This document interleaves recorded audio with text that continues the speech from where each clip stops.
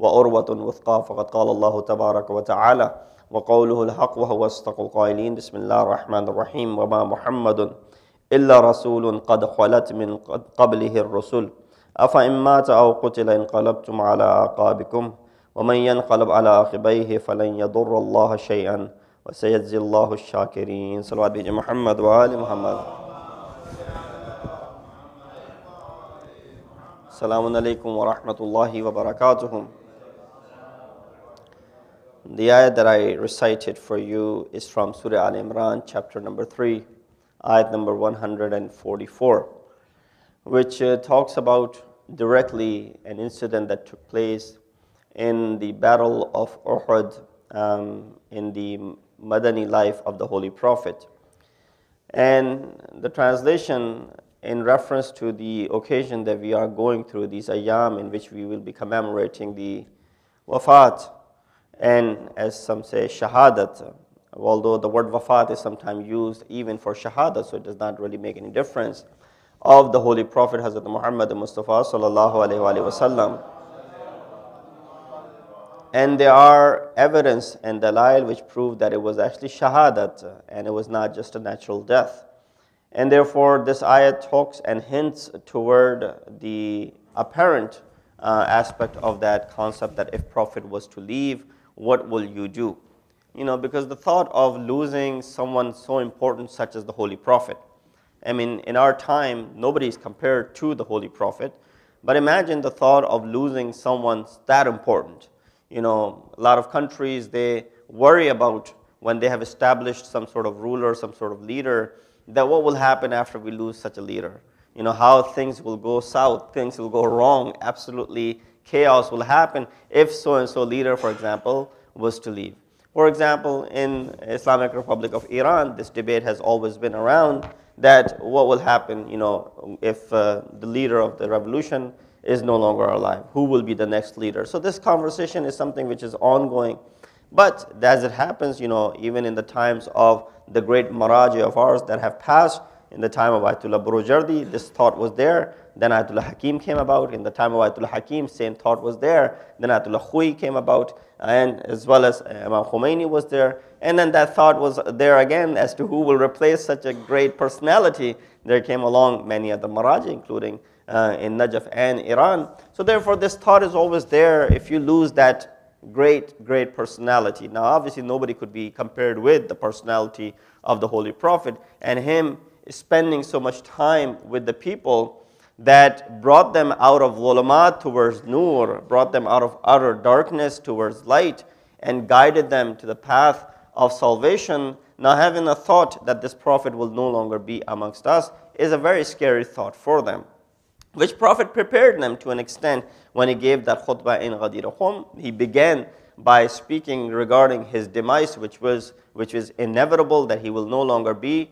with them after a while. Someone knowing his own demise is also an indication that they feel that there is a natural cause which will be eventually taking their life. But knowing this, that having this knowledge is also, it speaks volumes as far as the ilm of the Holy Prophet is concerned. So this ayat, the translation says, Muhammad is but an apostle. Other apostles have passed before him. If he dies or if he's slain, will you turn back on your heels? Anyone who turns back on his heels will not harm Allah in the least, and soon Allah will reward the grateful. So the thought came about in the time of the Battle of Uhud. In the Battle of Uhud, the history tells us there came a time that this verse was revealed right after the Holy Prophet was struck by a stone on his forehead by the enemy forces from the Mecca. And he started bleeding. He started bleeding, you know, and he fell to the ground. And people could not see him afterwards. This rumor was then publicized. There was just, you know, spoken about. People were saying, you know, hearsay, word of mouth, getting along here and there, especially in the battlefield where you are fighting in the midst of this war. Someone said, oh, Prophet was struck on the head and he's dead. And he's killed and he has died. And some people, by mistake, took, you know, death of Mus'ab to be the Prophet. This brought joy and excitement to the unbelievers, obviously.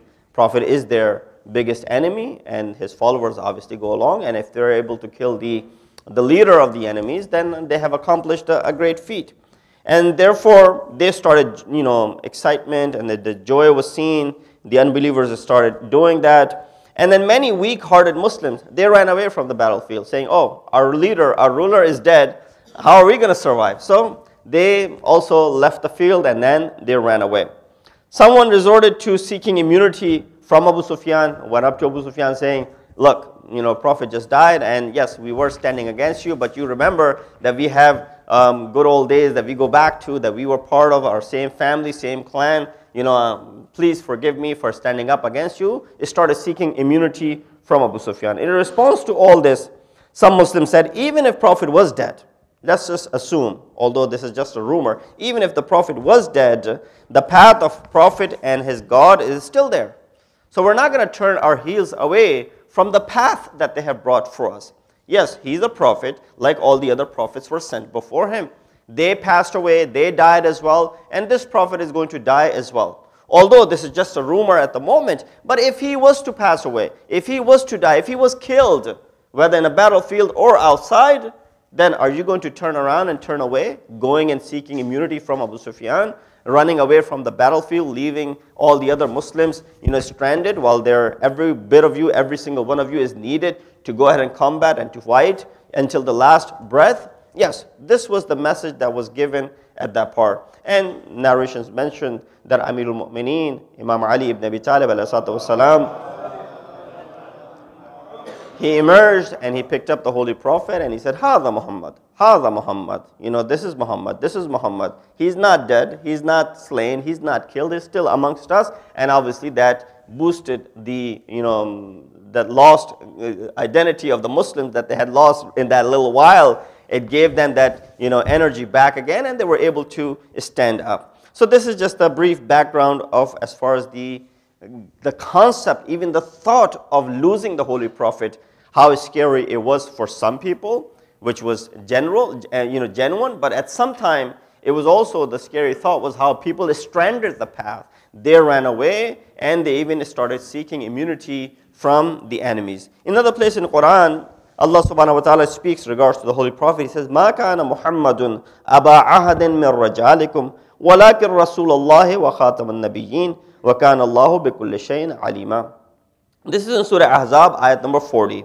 It says, Muhammad is not the father of any man amongst you, but he is the apostle of Allah and the seal of the prophets, and Allah has knowledge of all things. Now this is not saying that he does not have children, or those children of his belong to him, that they don't have the right to call him Baba or Father. No, that's not what it's saying. Rather, this ayat was also revealed under a specific circumstance. That where people, thought of the Prophet. Both words, Rasul and Nabi, are used in this ayat. So let me just explain briefly this ayat. And Rasul means the possessor of the book, and Nabi, one who gives the news. Rasul is messenger, and Nabi is the one who acts on the message. So a lot of time, Anbiya came, but they were not necessarily Rasul. So they just took the risalat of the previous Nabi, previous Rasul, and then they just went about with it. Or sometimes they were so strong that Allah subhanahu wa ta'ala, or they were amongst the azam, that Allah subhanahu wa ta'ala gave them the book, gave them a separate sharia, and they're the one who brought it. Khatam means a ring. So, the word khatam is used for ring in Arabic, which means that in the past people would impose their names, and that would become sort of their signature, right? So if they were to put their seal on something, that would be, resulting in the sense that, yes, this is from them, and it is used for stamping purposes. Here it means that he's the seal of the prophets. He's the last of the prophets. That means he's sealed all the previous prophets that came before him, and no more of the prophets would be sent afterwards. Although there are many verses and ahadith which mention the permanent nature of Prophet Muhammad's being final messenger, there are some ahadith in this reference as well, where Prophet himself was saying, La nabiyya ba'di. When he spoke to Amirul Mu'mineen in reference to when he was going to Battle of Tabuk, and he did not take Amirul Mu'mineen with him, and he left him behind. And people started saying, look, Rasulullah does not care for you, or he does not think of you anything, and therefore that's why he left you behind. So people are looking at it from all different directions. Rasulullah said to Ali ibn Abi Talib, Anta minni bi manzilati Haruna min Musa, illa la nabiyya ba'di. You are to me how Harun was to Musa, except there's no Nabi after me. So La Nabiyya Ba'di is a sentence that Prophet had uttered on numerous occasions. Or Halal Muhammad, for example, Halalun abadan ila yawm al-qiyamah. That which is halal from the time of the Holy Prophet will remain halal until the Day of Judgment. That means what? That means if there was another Prophet to come afterwards, they would be able to alter that halal into haram, for example, or haram into halal, for example. Or they would have this ability to change what the Prophet has said. But he is the last Prophet, he is Khatamul Anbiya, and no other Prophet is coming after. So the Prophet is referred to as Muhammad is not the father. People raised objections when the Holy Prophet married Zainab, the divorced wife of his adopted son, Zayd ibn Haritha. And Zayd and Zainab, they were married. When this marriage did not continue and he divorced her, Prophet went ahead and married Zainab. People said, well, how can you marry your own daughter-in-law? Rasulullah said, this ayat was revealed that Ma kana Muhammad aba ahadim min rajalikum. Prophet is not a father of any one of you men. So when he adopted, this was his adopted son. This was not his biological son, real son, which obviously would make it haram upon him to marry. And therefore, this was the sequence and the reason why this ayat was revealed. Going back to the previous ayah which I recited, that وَمَا مُحَمَّدٌ إِلَّا رَسُولٌ قَدْ خَلَتْ مِنْ قَبْلِهِ الرَّسُولُ, that the duty of the Holy Prophet is to propagate the message of Allah. It is us who must continue the path. And that's why the Muslimin, after hearing this rumor that the Holy Prophet had been killed, he said, what if he's killed? Does that mean we turn back on our heels and go back to the days of Jahiliyyah and the ignorant era? No. The main thing is even showing more importance to, while Prophet has all the importance in the world, but the message that he has brought from Allah subhanahu wa ta'ala has even more superiority over him. That's what it shows us. That even if he's not there, the message is very important. That message is something which has to continue. So even if the person who delivered the message is no longer amongst you, does not mean that you just turn back to your heels. No. You continue the message, you continue on following what has been brought to you. Did the previous nations turn away from the religions after the death of their prophet? No. This was not a common practice, so why do you go about? These words were used precisely because there were people who were turning back. And they were going back to Zaman Jahiliyyah. They were going back to their olden habits that they used to do in the back old days. And therefore this ayat was revealed. And there are many other ayat in Quran, especially in Surah Ahzab, leading up to this particular ayat. If you were to read, where ayat Tathir is up until this ayat, you will find how many of the wives of the Holy Prophet are addressed in this way. La tabarruj كتبرج الجاهلية الأولى لا تبرجنا تبرج الجاهلية الأولى. Do not go back to your old Jahiliyat and ignorant time, the era which was the ignorant era. Don't go back to those customs that you used to do after the Holy Prophet is no longer with you. An Islamic society should have such a formation and solidarity that even after their leader leaves, it doesn't affect the society too much. Afa in mata, qutila. If he's dead or if he's slain, nothing changes. Prophet is also bound to the godly tradition and natural laws of life after death. So yes, and I recited this ayat last night if you were here for the majlis as well, that while Prophet says that ana basharum mithlukum, that ayat of Quran which I recited and chose for the speech last night, Prophet says what? Qul innama ana basharun mithlukum. Tell them, O Prophet, that indeed I am a human, bashar, like you. Yuha ilayya. But as soon as you start thinking that he's a person like you, he gives this distinction, Yuha ilayya. But I received the wahi from Allah subhanahu wa ta'ala. So while I'm similar to you, but at the same time, there's a difference, and a huge difference. And that is that Allah subhanahu wa ta'ala sends revelation unto me. That he brings this wahi to me, and this wahi is given to me only, comes through Jibreel. Have you seen Jibreel? Has Jibreel brought this wahi to you? Have you ever witnessed him? Or have you received any instructions from Allah subhanahu wa ta'ala directly? No. This is where the distinction lies. Yes, the fact that I am a bashar like you is so that you can learn from my example. That I eat what I eat, that I walk how I walk, what I say, how I treat others, my character. لَقَدْ كَانَ لَكُمْ فِي رَسُولِ اللَّهِ أُسْوَةٌ حَسَنَةٌ. So you can follow the great example and the uswa of the Holy Prophet. So there he's able to be compared with someone. So you look up to him. Otherwise, if he was an angel, then you won't be able to see him, and how would he set to be the best of the examples for you? So a rumor is a propaganda of the enemy. When they say mata or qutila, similar tactic is seen by some media outlets, here as well. After every violent attack in the Western world, they are ready to blame it on the Muslims indiscriminately without having the final reports out, but the first suspicion directly goes towards Muslims, and they start sending this rumor, and the first thing that comes out, that emerges, that's the prevailing thing. That will remain imprinted on your minds and the minds of the masses, even though later on, otherwise is proven. No, it wasn't a Muslim, it was actually someone, as they refer to as a lone wolf. Someone else who went ahead and did something, some, mental case or lunatic or whatever. That news will emerge. But the moment something like this happens, the rumor goes, a Muslim is behind it, that's the first thing that will remain in your heart, in your minds. You and I will be able to remove that, but the masses will not be able to remove that. So the first thing that comes out, that prevails. Afterwards, you can go do the investigations, and whatever emerges, doesn't really matter. That first impression is how important that is. So Prophet's worldly life may be limited, but his path isn't. One must strengthen their faith to the extent that events of history should not shake them. Yes, these events will take place.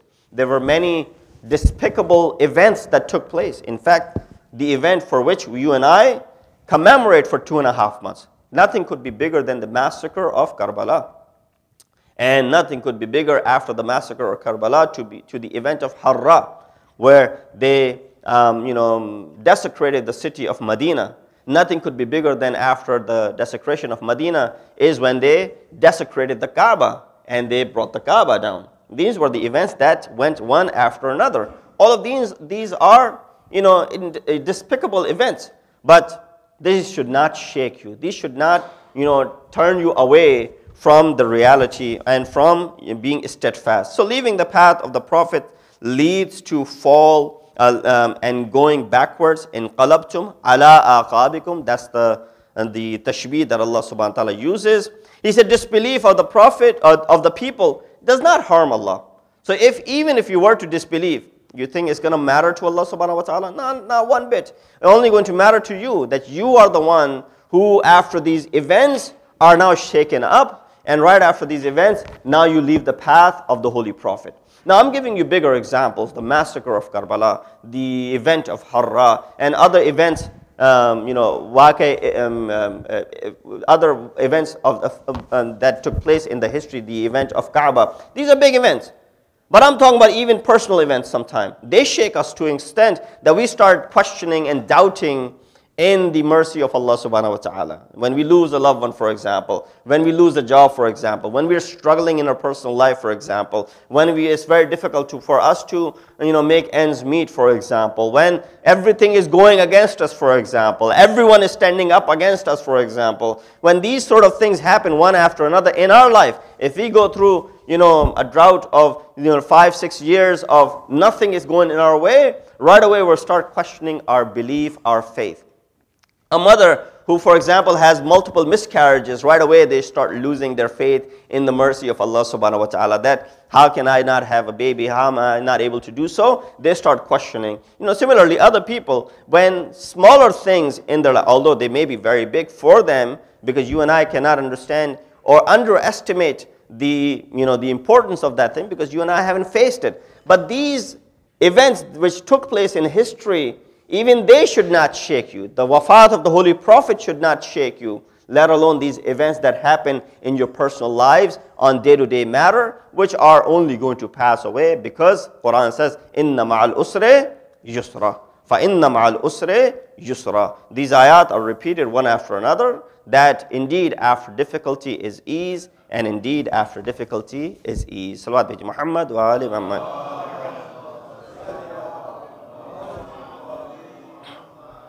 And as far as the shahadat or wafat of the Holy Prophet is concerned, in fact, it is unanimous belief that it was the shahadat of the Holy Prophet.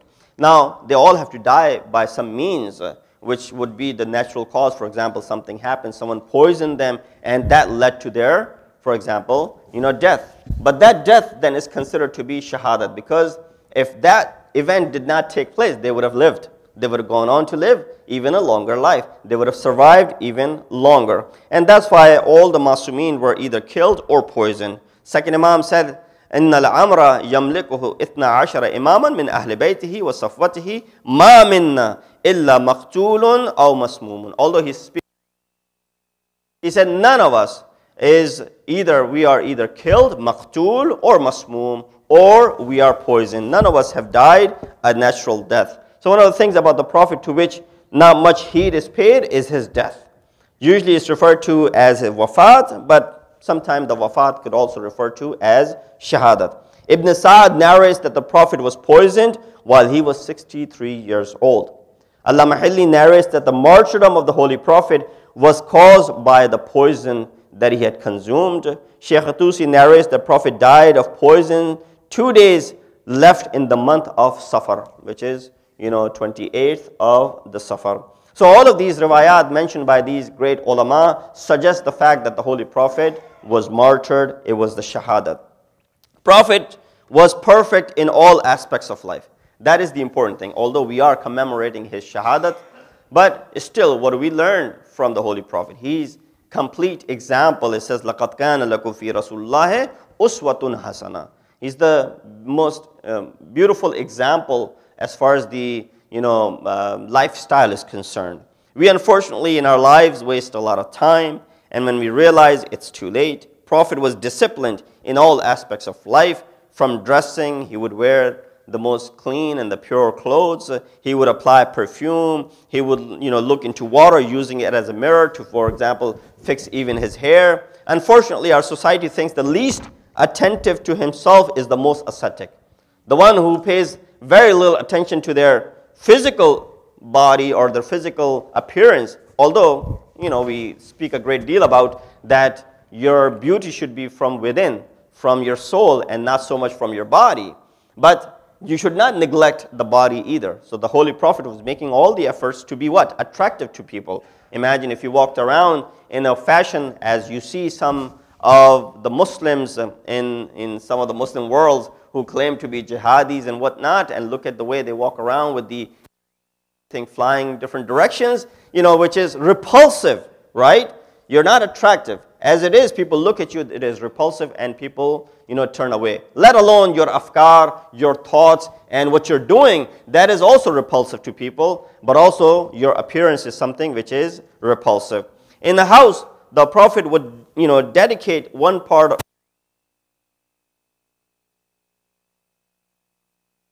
obviously as they are today in our lives with the TV and games and internet, and telephones and smartphones and social media. These things did not exist, but still, he would dedicate one part for his family members. And then the last part was for the people and for the society to look at the problems of the people and to solve them. But you see that in all of these areas, Prophet was at the peak of it.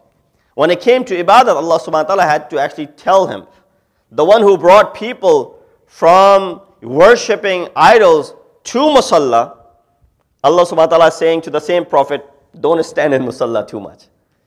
Take rest sometimes. Don't stand up all night, for example. Don't make sure that you don't start getting wounds, or there's some sort of something happens to you, for example, of long ibadat, for example. You get tired of long ibadah, for example. So he's at the peak of that as well. When it comes to solving people's problem, Allah subhanahu wa ta'ala has to intervene and tell people that you are bothering the Holy Prophet too much. From this moment on, if you want to see the Holy Prophet and consult with him, pay him something. As soon as the money was stipulated in Surah Ma'arij, as soon as the money was stipulated, Surah Mujadala, people stopped bothering the Holy Prophet. Then obviously that ayat was abrogated. The next ayat came and said, it was difficult for you to pay, right? We were just trying to set an example. That Prophet has a private time as well. Don't just go knocking on his door all the time asking him questions. So he was at the peak of that as well. And similarly, when it came to taking care of his family members. So 3 aspects. And inshallah, I'll conclude with this as I've run out of my time. With Allah, with family, and with community. Let's hope that you and I can also develop the same 3 habits. Not all of us are very, good with society, for example, when it comes to meeting and greeting people, and we may not be that social, for example. That's the word I'm looking for. But still, you can divide these three parts. First part with Allah, by worshiping. Alhamdulillah, we perform enough ibadat. 17 minutes maybe in the entire day is for Allah subhanahu wa ta'ala. Okay, that's 17 minutes. Just dedicate those 17 minutes for those 17 rak'at for Allah subhanahu wa ta'ala with the utmost khudu and khushu. And Allah subhanahu wa ta'ala inshallah is going to accept it, and nothing more is needed inshallah. With family, spending quality time with them. When you're only spending 17 minutes for Allah, and there are 24 hours in a day, you need, for example, 8 hours of sleep or 6 hours of sleep, whatever the amount that you need sleep.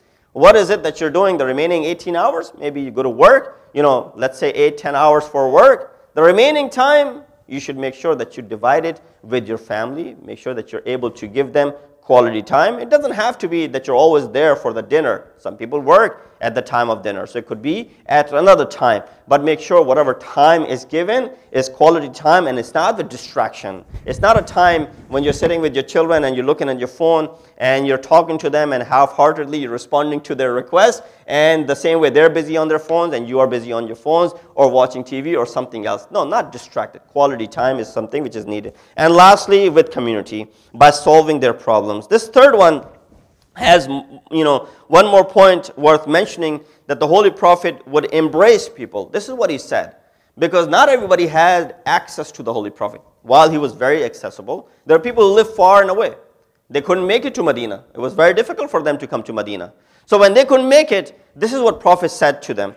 He said, وَأَبْلِغُونِي حَاجَةَ مَنْ لَا يَقْدِرُ عَلَى إِبْلَاغِ حَاجَتِهِ فَإِنَّهُ مَنْ أَبْلَغَ سُلْطَانًا حَاجَةَ مَنْ لَا يَقْدِرُ عَلَى إِبْلَاغِهَا ثَبَّتَ اللَّهُ قَدَمَيْهِ يَوْمَ الْقِيَامَةِ. He says, convey the needs of those people who are unable to bring their needs to me. Whoever delivers to me the news and the problems of others and conveys their message to me, or any leader of the community for that matter, ثَبَّتَ اللَّهُ قَدَمَيْهِ يَوْمَ الْقِيَامَةِ. That person will have steadfast feet. His feet will not have any lapse or luxury on the day of judgment. Just how important it is that someone is unable to bring their request to the leader, you go ahead and take that request if you have access to the leader. And that's how you'll be able to solve the problems of people. Yes, indeed, the Holy Prophet, last days of the Prophet's life were difficult. 23 years of his life, he goes through many hurdles and difficulties, which leader does not, in the last passing moments of his life, he asked people, that was I kind to you? Was I a kind prophet to you?